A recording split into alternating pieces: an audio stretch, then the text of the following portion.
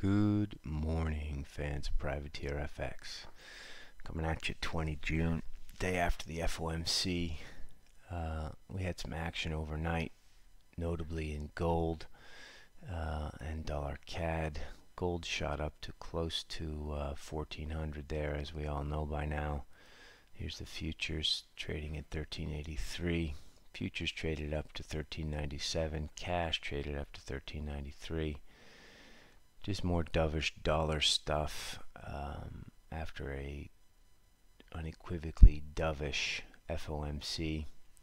The BOJ also joined the sort of dovish party, and they're just sort of staying unchanged dovish.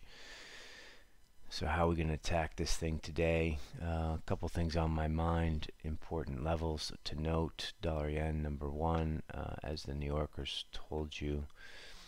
This 50 level is incredibly important. The day after the flash crash, 107.51 the low. Today 55. Prices below 50 will possibly yield some stops and some accelerated prices downward. You don't want to be core short in front of this because it doesn't really feel right, right? We have equities shooting higher, 0.5% higher, 29.43.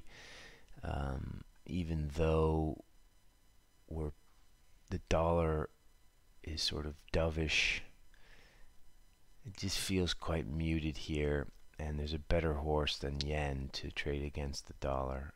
So let's go to that horse right now, dollar CAD. We talked about trading long in Aussie, and we are core long Aussie, but dollar CAD has been the real horse, really clean through the 200 hour at 37 on the announcement, fucked around at 133, then clean again through 85. Now we're printing a low down here, which is going to match this low. We're sort of there right now, 132.38. The low's been 34. We can perhaps expect some consolidation here.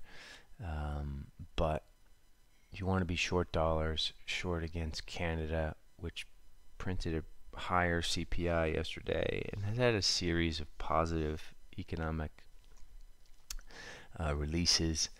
This is your safe haven against the world of insanity. Our Canadian pals from the north. So today, if you get a chance between 55 and 85 as a sell, if you can get some sort of core short positioning, do it. It's come a long way pretty quickly now. So 134.35 just 2 days ago, 200 points lower. But you know, we have some added news with FOMC dovishness that can drive this. So I wouldn't chase it here. Be patient, see if you can bang some out at a little bit higher. The other thing on my mind is sterling, BOE today, and retail sales today.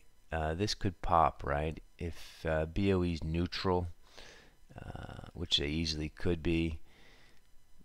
You know, this whole Brexit thing is just kind of kicked to the side. Boris is going to be the guy, whether he does new elections or, you know, yada yada yada. I don't know what the hell's going on there, but the price on the chart here says north. If they're neutral while everyone else is moving dovish, this thing could pop. My horse is euro sterling. We've been talking about core short this since the Sintra announcement. Core short is still the way. We've got a cliff's edge here at 88.70, so there's no reason this can't break. Core short euro sterling looks good. Careful at 10:30 for retail sales. That's usually quite dicey, right? Very unpredictable, that guy. They're expecting minus 0.5.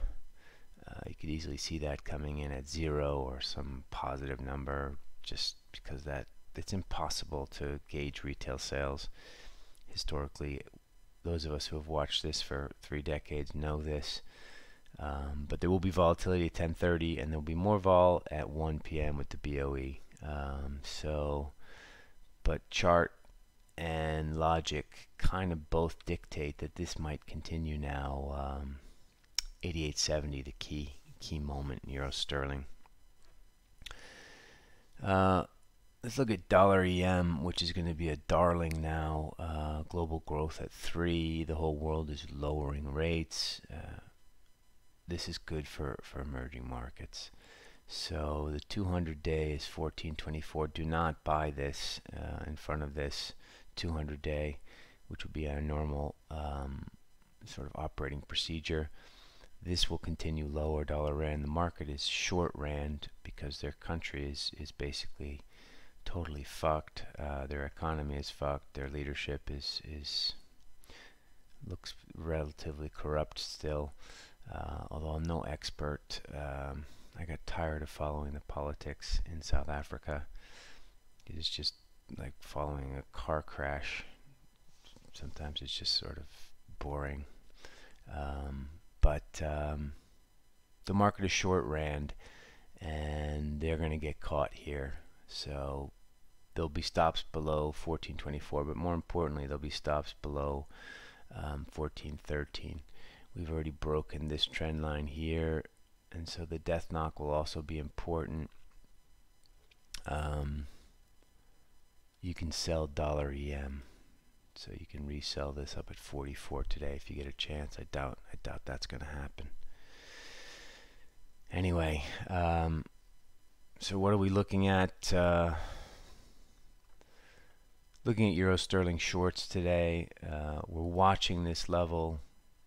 Specifically in dollar yen, 107.50, although we're skeptical of it. So how do you trade a level you're skeptical? You break trade it.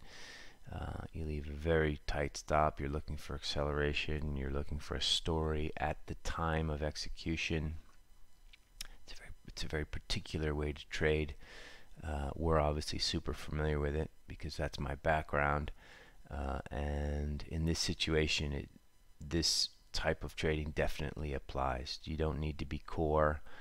You just wait, and you actually want to sell low ones, and you're looking for acceleration at the moment you hit the price. And if it doesn't happen, you just cut your risk down and you move on, because intuition is telling us no, chart is telling us yes. It's definitely not push your chips into the middle of the table time in dollar yen. Just because we're risk on, right? I mean, look at stocks. That speaks for itself. Aussie longs, we're going to stick with this, hoping that there will be some stops above 69.10. We're a little bit remiss that we're not short dollar CAD, but such is life. You can be short Euro Aussie still. We don't think this is too powerful of a bar here. And so we could get some consolidation today, but short Euro Aussie looks okay, or just long straight Aussie from yesterday. You know, it's 20 points higher, big deal. You know, it's like kind of a horse with a limp compared to dollar CAD, which is more of a thoroughbred. But you can tactically trade this and see what happens there. All right, I've said enough. Sterling is in the crosshairs today. We're watching this dollar yen price action. We might try and pick up some gold between 1364 and 1350, but we feel like the train has left the station on there, and we'll be looking to sell dollar CAD on high ones today.